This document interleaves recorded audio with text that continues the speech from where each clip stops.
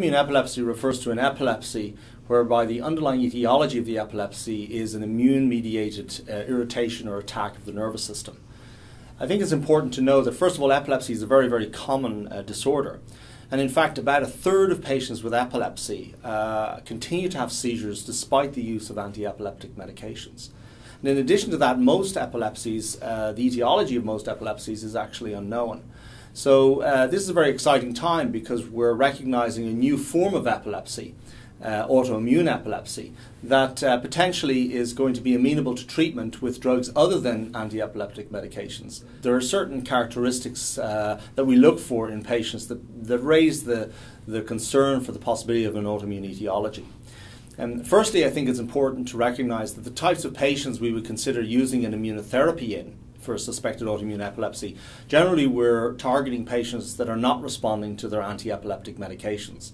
So we're generally interested in patients, for example, that have cryptogenic epilepsy, whereby they're having frequent seizures and they're not responding to anti-epileptic medications. Now, medically intractability generally encompasses the patients who have failed at least 2 anti-epileptic medications.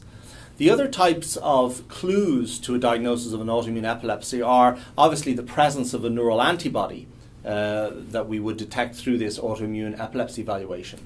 But there are other clues before you do that evaluation that would potentially lead you to do the evaluation in the first place, and those would include a family history or a personal history of autoimmunity, a personal history of cancer, a history of smoking, psychiatric illness, for example, hallucinations that are coexisting with the patient's epilepsy, or the presence of neurologic conditions, for example, the presence of myoclonus or tremulousness or headache or other multifocal neurologic complaints. We have had patients, for example, who present with a suspected autoimmune epilepsy where we commence a trial of immunotherapy. And we have had some great successes in the sense that patients who are having very frequent seizures that were medically intractable actually become seizure-free or have a significant reduction of greater than 50% in their seizure frequency. So, and this is with immunotherapy, not anti-epileptic medications. The evaluation is complex, but it is comprehensive. And it's important to remember that there isn't any sense in ordering 1 or 2 antibodies when you have a patient with an autoimmune epilepsy, because patients with autoimmune epilepsy, whether they have voltage-gated potassium channel complex antibodies or whether they have voltage-gated calcium channel antibodies or even NMDA receptor antibodies, those patients can have very, very similar clinical presentations. And so you cannot define the epilepsy by the antibody, and really that comprehensive evaluation I think is very, very helpful.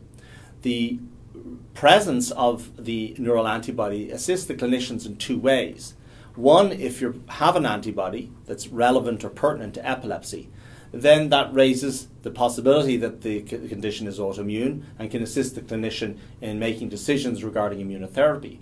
The second area whereby it can be helpful is that sometimes the neural antibody profiles can be predictive of a specific type of cancer, and certain antibodies can direct the clinician towards specific cancer types.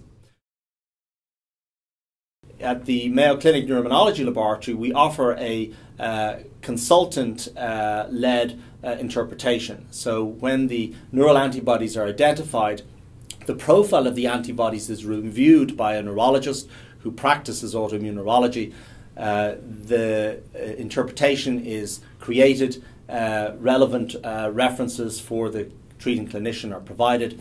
And again, if the clinicians have any questions or concerns or want additional advice, they have the opportunity of calling us by telephone and discussing the case with us. It's also important to note the presence of the antibody needs to be interpreted in the clinical context, but also the absence of an antibody does not rule out an autoimmune epilepsy. And a patient may have an epilepsy that's medically intractable and may have many of the other features other than the neural antibodies that may indicate the likelihood of an autoimmune etiology, and those patients also warrant consideration for immunotherapy.